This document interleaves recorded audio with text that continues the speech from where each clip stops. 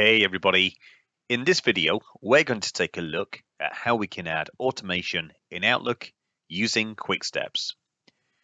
Quick Steps is a feature that allows me to automate many every day-to-day tasks with the click of just one button. Quick Steps is available in the Home ribbon, and in the center here I'm going to click on Create New. Let's create a real simple quick step to set up a team meeting whenever I need. So I'll give the quick step a name and then go down and choose an action. You can see that there are a number of actions available in quick steps. Anything from copying emails to folders, to flagging messages, or as we want to do, creating new meetings. I select the new meeting option.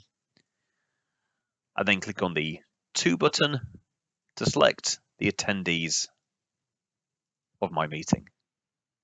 I click OK. I can then click on this Show Options button here and enter a subject. And let's go ahead and enter a location as well. So these will always appear when I use the Quick Step button. When I send the meeting request, I can also choose to send it after a 1-minute delay, just in case I've made any errors or I want to amend the appointment.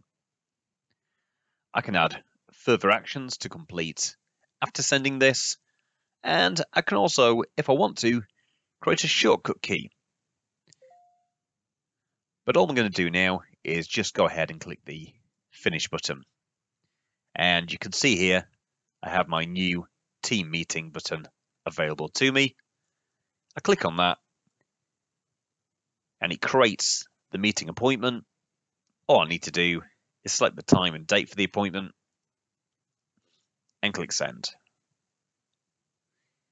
A much quicker way of setting up an appointment for my team meeting. Do experiment with Quick Steps. There's a number of options and automations available.